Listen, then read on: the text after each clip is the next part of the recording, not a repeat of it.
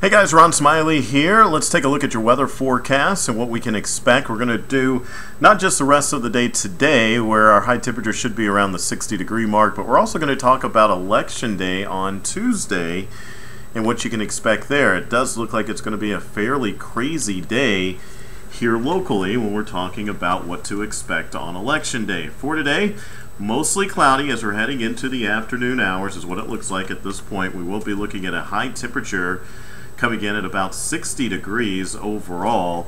We will be looking at those winds also out of the south at 5 to 10 miles an hour is what it looks like. We will have some rain around first thing in the morning, maybe even a couple of thunderstorms. And notice the temperature at 5 o'clock, we're already around the 60-degree mark as those rain showers and storms come in. Now, this isn't a cold front technically that's going to come in and bring us this chance for storms at around, we'll say 4 to 8 to 9 o'clock in the morning.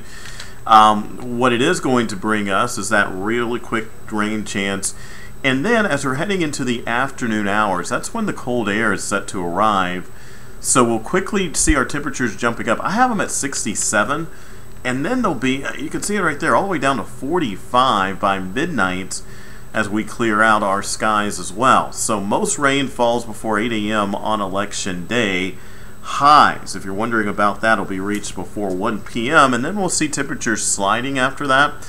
Gusty wind speeds also expected for the afternoon, so make sure you're prepared for that. We're going to go 67 for your expected high. There will be some rain even after the original round of rain around, especially along I-80. And hey, we're always like to remind you, make sure you get out and you vote. There's your next 3 days, including Election Day. 67, your expected high. Once again, it's a big one. I know, it's in the middle. It's a midterm election.